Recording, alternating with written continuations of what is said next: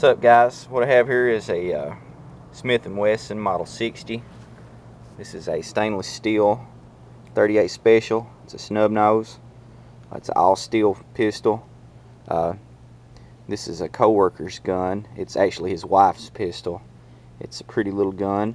Got the mother of pearl grips on it. I really like this. I like this little gun here. I'd actually like to own one of these, just because of the heft and how compact they are.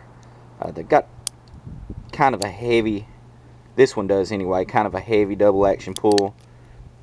It's got an excellent single action trigger, and the reason for this video, I'm going to do a before and after of some polishing.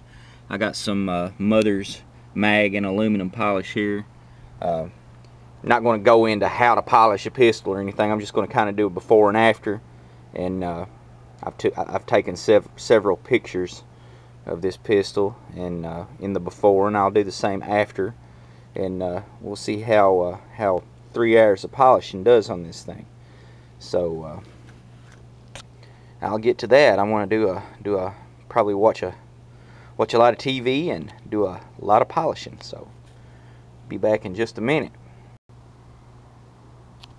Here we are with a finished product. You can see the reflection of the sky now in the thing. See me with the camera. It's really bright. It's on the verge of nickel. Really pleased with the way it turned out, and just in awe of how pretty it is. The mother of pearl grips, really nice with a bright gun like that.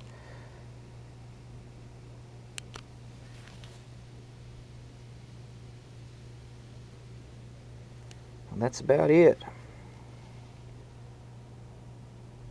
It's the Model 60 Smith and Wesson 38 Special snub nose. I have to say, one of the prettiest little guns I've ever seen. Thank you guys for watching.